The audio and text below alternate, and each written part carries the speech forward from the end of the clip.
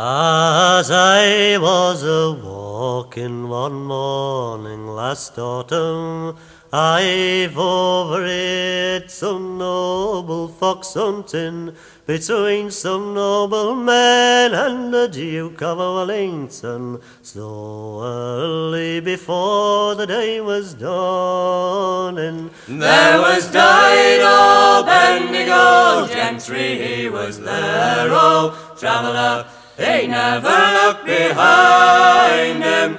There was Countess Rover, bonny lass and Jover, these were the hounds that could find him. Well, the first fox being young and his trials just beginning, he's made straight away for his cover.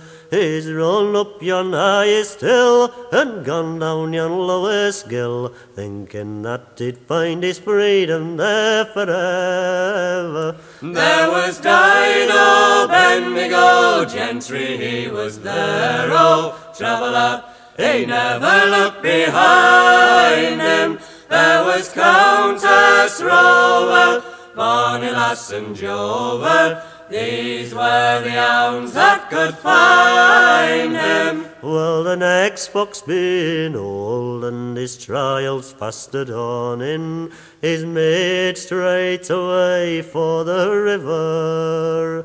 Well, the fox he has jumped him, but now jumped after him. It was traveller who strided him forever. There was Dido, Bendigo, gentry, he was there, oh, traveller, he never looked behind him. There was Countess Rover, bonny lass and Jover, these were the hounds that could find him. Well, they've run across the plain, but they've soon returned again, the fox nor the hounds never failing.